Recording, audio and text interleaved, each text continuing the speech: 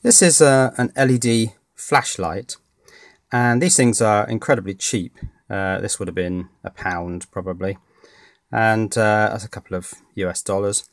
And it's very, very simple. It's just a lithium coin cell in the middle there and an LED, and they even use the leg of the LED as a sort of crude switch to switch it on and off. Now, putting an LED directly across the terminals of a battery isn't, generally speaking, a very sensible thing to do, because LEDs are very fussy about the amount of current that flows through them. But this is one of those situations which is kind of a lucky coincidence. The voltage of the battery just happens to sit at a point on the LED's voltage and current curve, which is a kind of sweet spot where you get lots of brightness, but not so much that the LED is going to damage itself. And this got me thinking, I wonder if it's possible to do the same sort of thing as this, but with a much more powerful LED. I wonder if it's possible to do it with a 100 watt LED. Now, this is one of the most powerful LEDs you can buy at a reasonable price. And the price of this 100 watt LED has been falling quite a lot in recent months. And I got this one for £4.79, which is about $8, I think. Well, certainly less than $10. So this is the one. It's a 100 watt warm white LED, high power, £4.79, and the seller is Top Web. Now, there's some basic technical data here. Working voltage is DC 32 to 34 volts.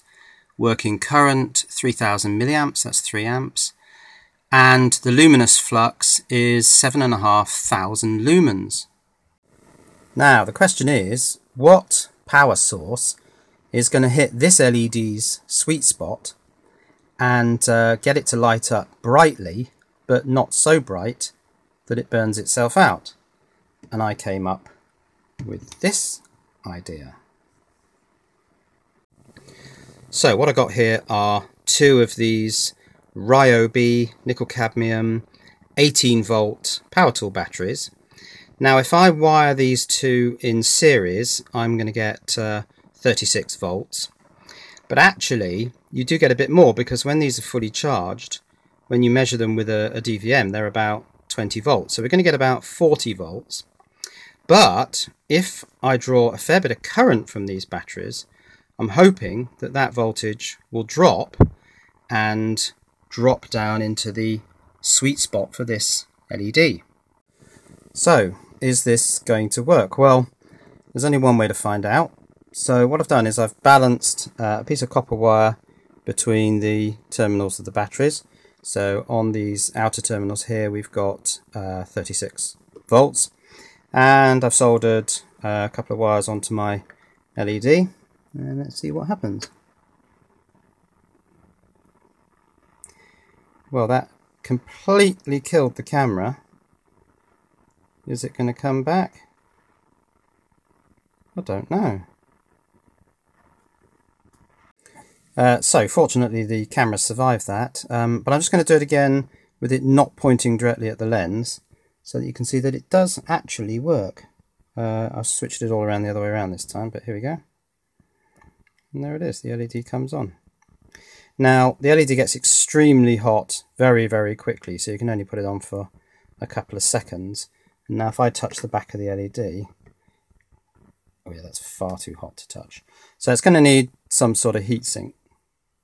So yeah, it seems that you can connect a 100 watt LED directly across the terminals of two 18 volt nickel cadmium power tool batteries.